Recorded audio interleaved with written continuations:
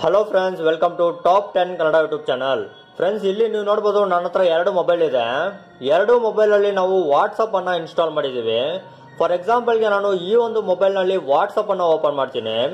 WhatsApp ಬಂದು normal ಆಗಿ open ಆಗುತ್ತೆ. ಅದೇ ಫ್ರೆಂಡ್ಸ್, ನಾನು ಈ ಒಂದು ಮೊಬೈಲ್ ನಲ್ಲಿ ವಾಟ್ಸ್ಆಪ್ ಅನ್ನ ಓಪನ್ ಮಾಡ್ತೀನಿ. ನೋಡಿ ಫ್ರೆಂಡ್ಸ್, ಈ ಒಂದು ಮೊಬೈಲ್ ನಲ್ಲಿ ವಾಟ್ಸ್ಆಪ್ ಅನ್ನು ಓಪನ್ ಮಾಡಿದಾಗ ನಮಗೆ ಈ ರೀತಿ ಒಂದು ಫೇಸ್ ಲಾಕ್ ಅನ್ನ ಕೇಳುತ್ತೆ. ನಾನು ಯಾವಾಗ ನನ್ನ ಒಂದು ಫೇಸ್ ಅನ್ನ ಕರೆಕ್ಟ್ ಆಗಿ ಅಲ್ಲಿ ಪ್ಲೇಸ್ ಮಾಡ್ತೀನೋ ಆವಾಗ ಈ ಒಂದು ಲಾಕ್ ಬಂದು ಓಪನ್ ಆಗುತ್ತೆ. ಸೊ ಫ್ರೆಂಡ್ಸ್, ಈ ರೀತಿ ಒಂದು ಫೇಸ್ ಲಾಕ್ ನಿಮ್ಮ ಒಂದು ವಾಟ್ಸ್ಆಪ್ ಗೆ ಹೇಗೆ ಸೆಟ್ ಮಾಡೋದು ಅಂತ ಇವತ್ತು ಈ ವಿಡಿಯೋದಲ್ಲಿ ತಿಳಿಸ್ಕೊಡ್ತೀನಿ. ಸೊ ಬನ್ನಿ ಫ್ರೆಂಡ್ಸ್, ವಿಡಿಯೋ ಒಳಗಡೆ ಹೋಗೋಣ.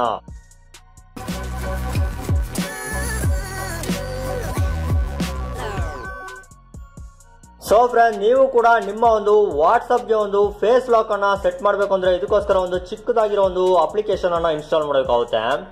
ಆ ಒಂದು ಆಪ್ ಲಿಂಕ್ ನಾನು ಈ ವಿಡಿಯೋ ಕೆಳಗಡೆ ಡಿಸ್ಕ್ರಿಪ್ಷನ್ ಅಲ್ಲಿ ಕೊಟ್ಟಿರ್ತೀನಿ. ಕ್ಲಿಕ್ ಮಾಡಿ ಓಪನ್ ಮಾಡಿ ಇನ್ಸ್ಟಾಲ್ ಮಾಡ್ಕೊಳ್ಳಿ. ಇನ್ಸ್ಟಾಲ್ ಮಾಡಾದ್ಮೇಲೆ ಫ್ರೆಂಡ್ಸ್, ನಾನು ತೋರಿಸೋ ಒಂದು ಪ್ರೊಸೀಜರ್ಸ್ ಅನ್ನ ಹಾಗೆ ಫಾಲೋ ಮಾಡಿ.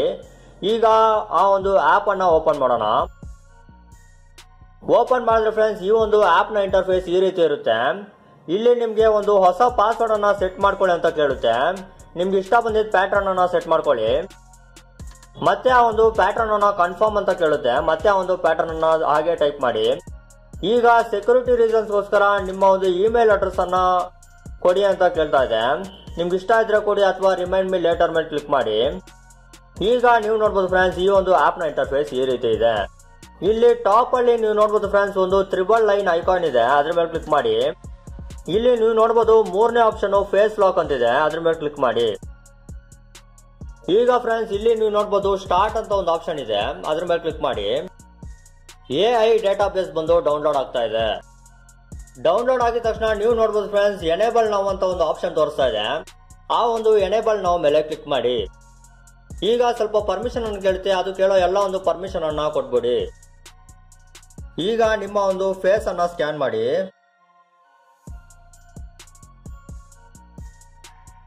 ಈಗ ನೀವು ನೋಡಬಹುದು ಫ್ರೆಂಡ್ಸ್, ನಾನು ನನ್ನ ಒಂದು ಫೇಸ್ ಅನ್ನ ಈ ಒಂದು ಆಪ್ ನ ಮುಖಾಂತರ ಸ್ಕ್ಯಾನ್ ಮಾಡಿದ್ದೀನಿ. ಈಗ ಬ್ಯಾಕ್ ಬರೋಣ.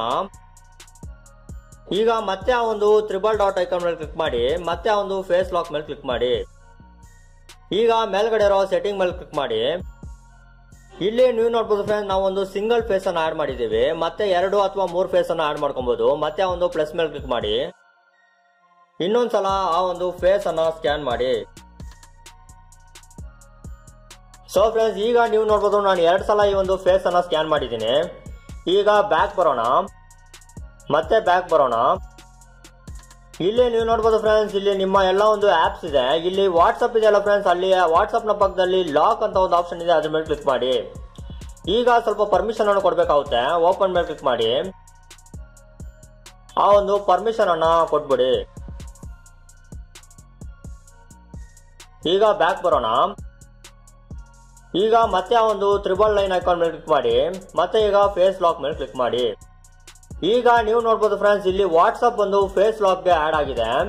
ಇಲ್ಲಿ ಪಕ್ಕದಲ್ಲಿ ನೀವು ನೋಡಬಹುದು ಆ ಒಂದು ಫೇಸ್ ಲಾಕ್ ಆಪ್ಷನ್ ಬಂದು ಡಿಸೇಬಲ್ ಅಲ್ಲಿ ಇದೆ, ಅದ್ರ ಮೇಲೆ ಕ್ಲಿಕ್ ಮಾಡಿ. ಆ ಒಂದು ಫೇಸ್ ಲಾಕ್ ಆಪ್ಷನ್ ಅನ್ನ ಎನೇಬಲ್ ಮಾಡಿ. ಈಗ ಈ ಒಂದು ಆಪ್ ನ ಕ್ಲೋಸ್ ಮಾಡೋಣ. ಈಗ ವಾಟ್ಸ್ಆಪ್ ಅನ್ನ ಓಪನ್ ಮಾಡೋಣ. ವಾಟ್ಸ್ಆಪ್ ಅನ್ನ ಓಪನ್ ಮಾಡಿದ ತಕ್ಷಣ ನೀವು ನೋಡಬಹುದು ಫ್ರೆಂಡ್ಸ್, ನನಗೆ ಒಂದು ಫೇಸ್ ಲಾಕ್ ಆಪ್ಷನ್ ಅನ್ನು ತೋರಿಸುತ್ತೆ. ನಾವು ಆ ಒಂದು ಫೇಸ್ ಅನ್ನ ಕರೆಕ್ಟ್ ಆಗಿ ತೋರಿಸಿಲ್ಲ ಅಂದ್ರೆ ನಮ್ಗೆ ಈ ಒಂದು ಆಪ್ ಬಂದು ಓಪನ್ ಆಗೋದೇ ಇಲ್ಲ. ಡೈರೆಕ್ಟ್ ಆಗಿ ಪಾಸ್ವರ್ಡ್ ಅನ್ನ ಕೇಳುತ್ತೆ. ಅದೇ ಫ್ರೆಂಡ್ಸ್, ನಾವು ಈ ಒಂದು ಫೇಸ್ ಲಾಕ್ ಅನ್ನ ಕರೆಕ್ಟ್ ಆಗಿ ತೋರಿಸಿದ್ರಿ ಅಂದ್ರೆ